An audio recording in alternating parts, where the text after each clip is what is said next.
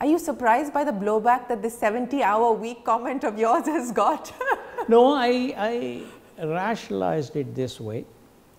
If anybody that has performed much better than me in their own field, not necessarily in my field, I would respect, I would call them and I would say, where do you think I was wrong in saying this?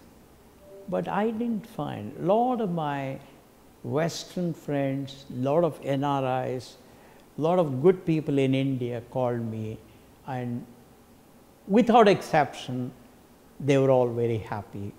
They all said, whether it's 70, 60, that's not the issue. The issue is that we have to work hard in this country because the poor farmer works very hard. You know, the poor factory worker works very hard.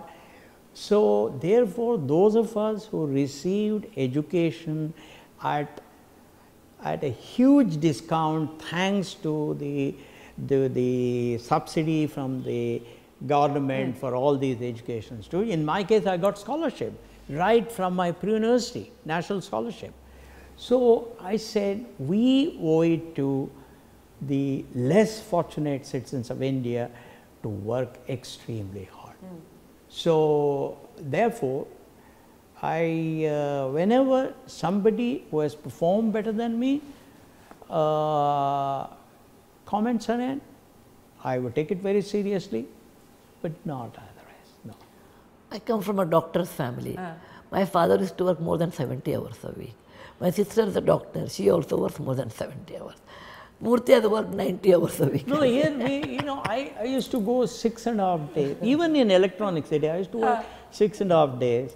And every day I would leave home at 6 a.m. in the morning. I would be in the office at 6:20 and I would leave by about 8:15, 8:30. Then only Mohan would leave. And then I would be home by about 9:15, 9:30. Children would be ready.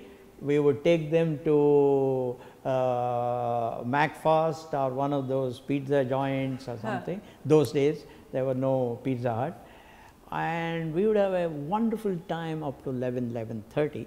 So, and I used to do it for 6 days a week. It's about 6.5 days, 13 to 14 hours a day, 6.5 days a week. That was, and I have done it. Therefore, one thing I have followed, and that whatever advice I have given to others, I think by and large I have followed it.